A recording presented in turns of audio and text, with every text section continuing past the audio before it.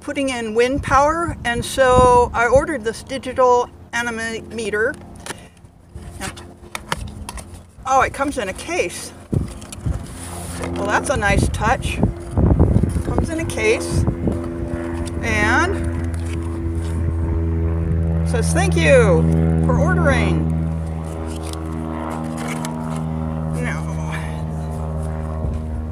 Case has a belt loop on it.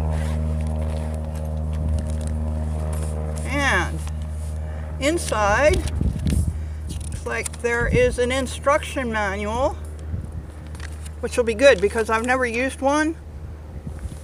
And one feature of this is that it has a barometer on it as well, which some of the others didn't have. So let's open this up.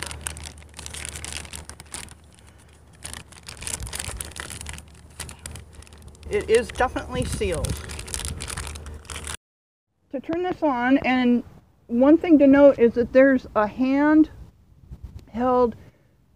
fitting that goes on the bottom, or you can mount it on a tripod, which is really convenient, particularly if you're going to be taking more than one reading. Okay, so it has a digital display, it does have a backlight, and it does wind speed measurement, barometer indicator, that is wind speed, barometer, and then also altitude measurement is altitude, and measure wind speed in different types of factors, knots versus feet per second. And also then there's a mode that allows you to change to a lot more complex functions on the meter. As you can see, it spins really well, and also it looks like it's well made. It looks like if you had this, it'll last for a while. And let's see, runs on batteries, and if you do anything with hiking, you know, it will also tell you wind chill factors.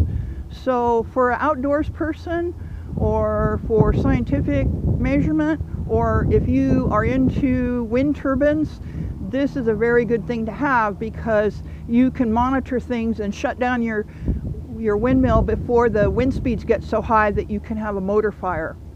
But thank you. I think it's a good product.